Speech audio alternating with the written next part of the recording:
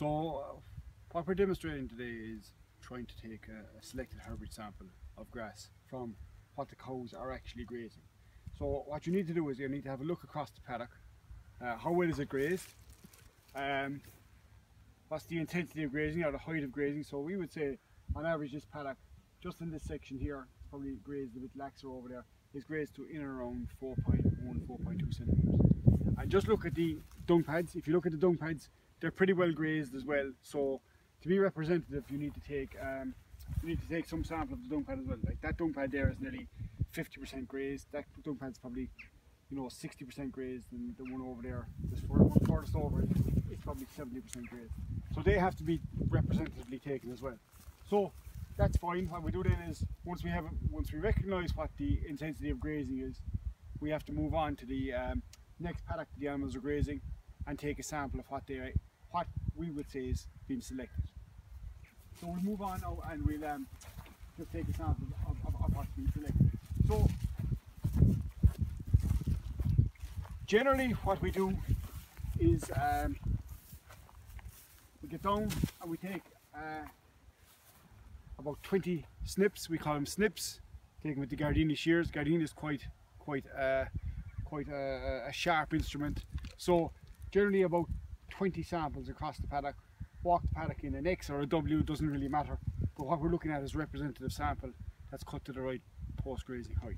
So down you go, and generally rather than cutting the grass like that, that would not be the way we would like to cut the grass. We want to get in and get to the right height of the grass straight away. So take out the sample. You have to watch your hands with this instrument. It's quite a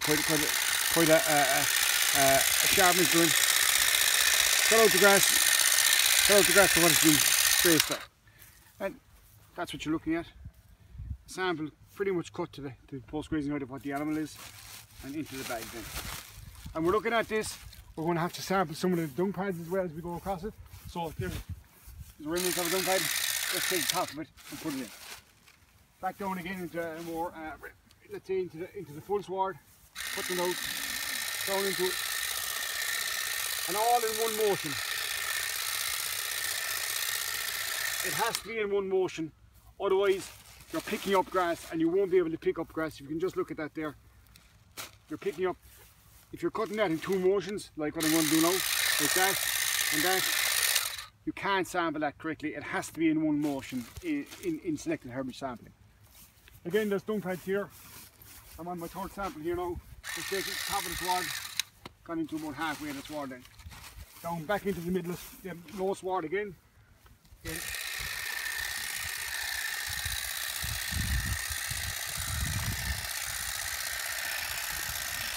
Again, one motion, and all the grass coming up again. So just keep walking across the paddock, taking probably a sample every 8 or 10 steps, back into the clean sward again.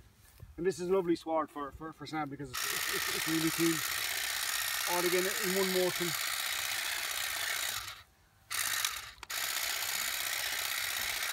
And you can see there the cleanness of the sward coming out. So generally what we're looking at is 20 samples across the paddock. Good representation. If you think you're cutting too high, just leave that sample behind you and go back and take a cleaner sample. After that,